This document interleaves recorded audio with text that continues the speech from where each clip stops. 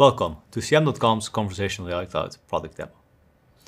Today, we'll be setting up an intent model through our intent import feature. We'll set up a few dialogues for our project, and we'll look at real-time language detection and translations to make sure we can serve our end users in whatever language they prefer. Intent recognition is the task of taking any input and classifying it based on what the end user wants to achieve. Intent recognition forms the basis of recognition in Conversational AI Cloud and plays a key role in driving sales conversions, customer support, and any other areas where our platform plays a role. Let's start off by navigating to the Conversational AI Cloud CMS. As you can see, I'm already logged into the platform and I already have a project available for this demo. I'll select the project that we'll be working on in English today. Let's navigate over to the intent screen where we're going to be importing our intents. Here on the right hand side, we have a button that says import. I can select the CSV file to upload, which I've prepared ahead of time, and I can upload and validate it. After uploading and validating it, I can inspect what intents I'll actually be importing. So here we can inspect the training phrases that we define in the CSV, and if we're happy with them, we can choose to import them, which we'll do right now. After importing, we see in the intent model overview page that we have a new intent added to our project.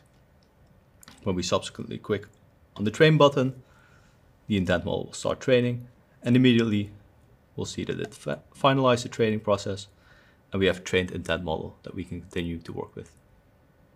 After training, we're ready to start defining an answer for our intent when it's triggered by an end user.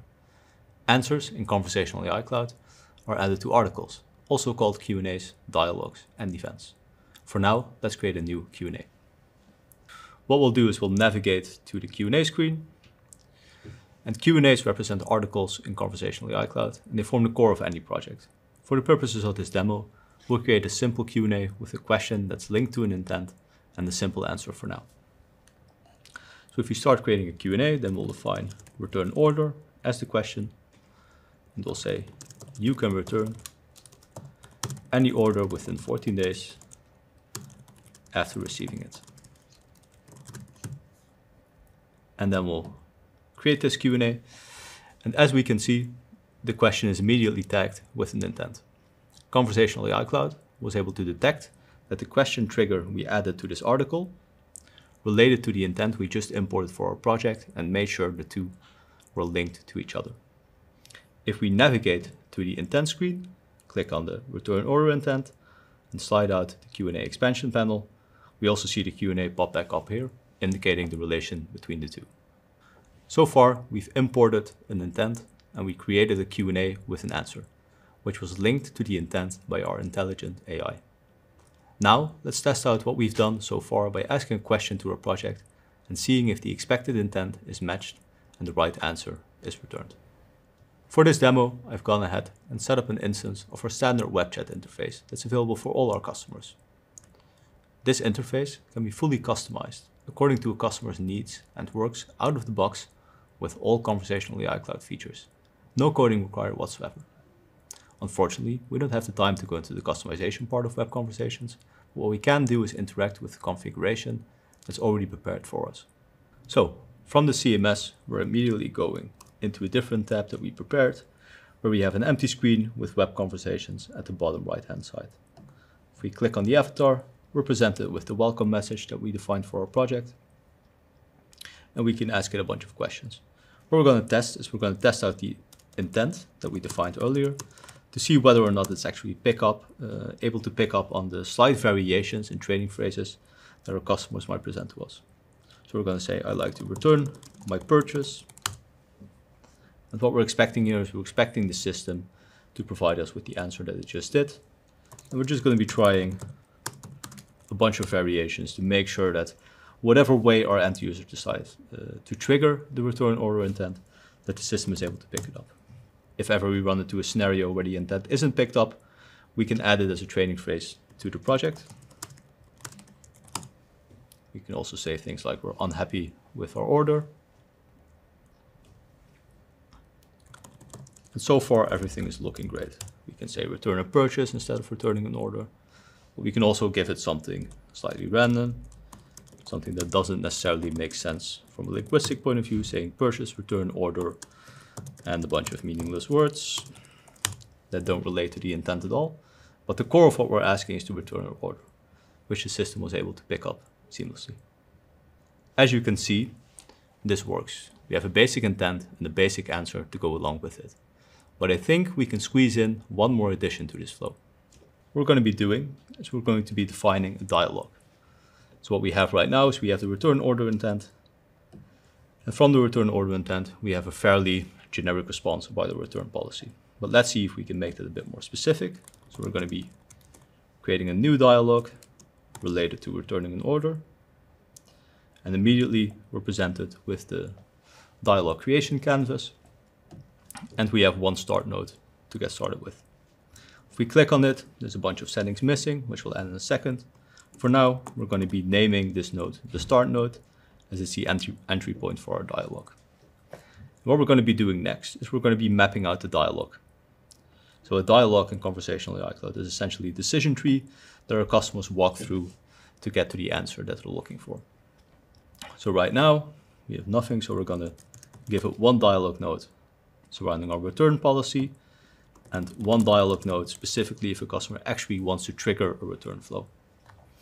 And just in case a customer is asking about our policy and is done with the subject afterwards, we'll have an exit dialog node. And just in case they also want to actually return the order after hearing about what our return policy is, we'll link these nodes to each other. And what we have right now is we have the basic layout for our dialog. What we'll do is we'll define a set of answers. What we're going to be doing first is we're going to be defining the answer for our dialog start node. I understood that you're looking for more information around returning your order.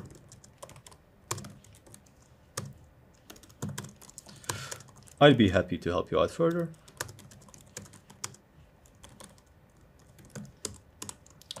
First off, what specifically do you want me to help you out with? Let's drag that as an answer onto the dialog node.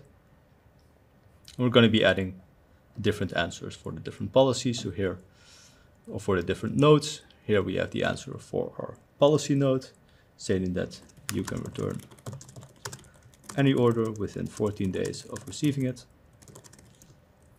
with a follow-up question stating I could help you out with that if you want. Just let me know and we can get started.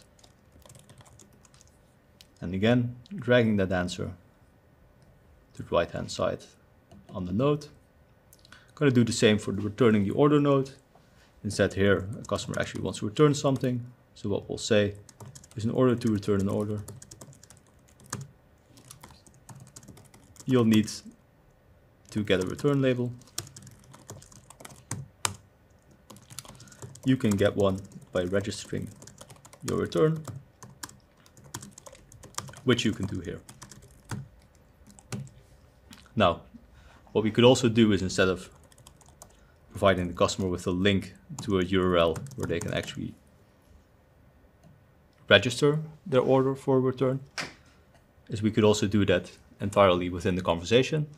But for the purpose of this demo, we'll simply link them to our website. And then let's say the customer is finished with our dialogue.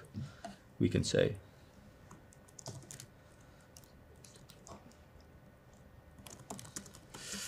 thank you. I hope I was able to help you out. Is there anything else I could help you with? And again, drag that to the right hand side. So what we have right now is we have a basic dialog structure. We've defined the answers on the nodes, but we haven't defined any triggers for the dialog nodes yet. What we'll do is we'll be adding a bunch of dialog options. And these are clickable options that will be presented to the end user. So in case the customer wants to know about their return policy, we'll provide them with an option saying, I want to know about your return policy. And in case they want to return an order, we'll provide them with an option stating, I want to return my order. And when they go from the policy to the return order slide, we presented them with the question whether or not we should help them out with that. So if they say yes, then we'll go to this part of the dialog in the decision tree. And if they're saying no, thank you, then we'll exit them out of the dialog in a graceful way. Now that our dialog is finished, we can go ahead and link it to the Q&A we created earlier. We can change the standard answer we defined earlier to link to this dialog instead. So in the CMS UI, we'll navigate to intents. We can also do it from the Q&A screen, but here I can also show you a way to jump from the intent screen to the dialog screen or to the Q&A screen. So here we have a Q&A. We'll click edit Q&A, and immediately we have the Q&A that we want to edit on the right hand side.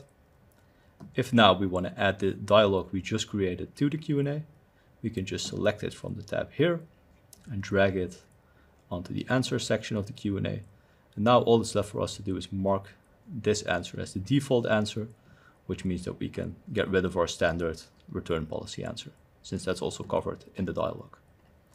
So we'll delete that and we'll save this. Let's ask one of the questions we asked earlier, and let's see if the dialog will be triggered as we expect it to be. So from our CMS, again, we navigate to the web conversation screen that we've set up, and we'll just trigger the return order again. So we won't go into any crazy variations for right now. We'll just say return order. What we're expecting here is we're expecting the dialog to be returned that we just created, which is exactly what we got. So we got the welcome message that we defined on the start node for the dialog.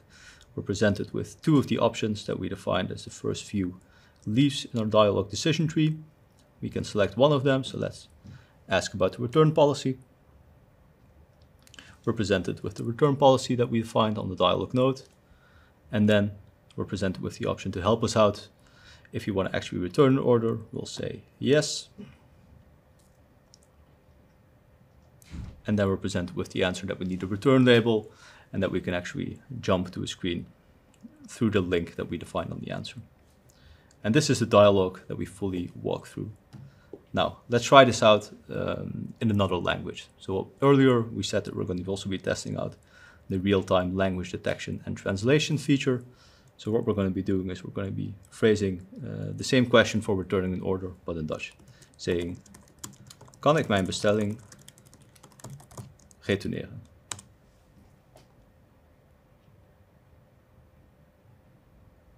And then immediately we see that the conversation is picked up in Dutch, saying, ik begreep dat je op zoek bent naar meer informatie over het retourneren van je bestelling, with the dialogue options translated as well. And we can simply walk through the dialogue as we expected to earlier, but instead of English, it's now in Dutch. And this works in over 100 languages. In this brief demo, we've set up an entire conversational flow by importing a predefined intent model, creating an article that was automatically linked by our intelligent AI, and we've created a guided dialogue path for our users to follow. And to top it all off, we were able to test it in an interface that we can configure ourselves and offer to our end users, all without writing a single line of code, offering it in over 100 languages. Of course, there are many more steps to take in working out this project further, like customizing the standard message that we're presented with whenever we initialize a conversation, or linking this project to our order management system to actually set up the return order flow and get a return label entirely through our conversation. As it stands, we'd be good to go live with this single flow. We'd be able to help our customers out with this specific scenario. Thank you for taking the time to look at our Conversational AI Cloud solution.